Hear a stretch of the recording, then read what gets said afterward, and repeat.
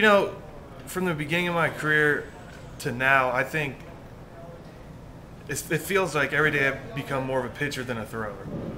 You know, early on in my career, I definitely was a thrower, just, you know, taking a fastball and throwing it as hard as I could. And, you know, getting beat up, it taught me to, you know, become a pitcher that I need to, you know, work on hitting my spots and working different pitches and different counts and stuff like that.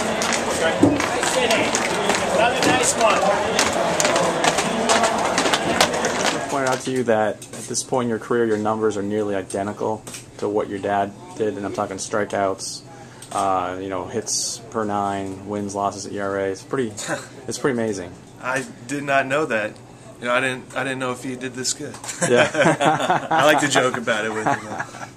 I'm just going to treat it like it's another game.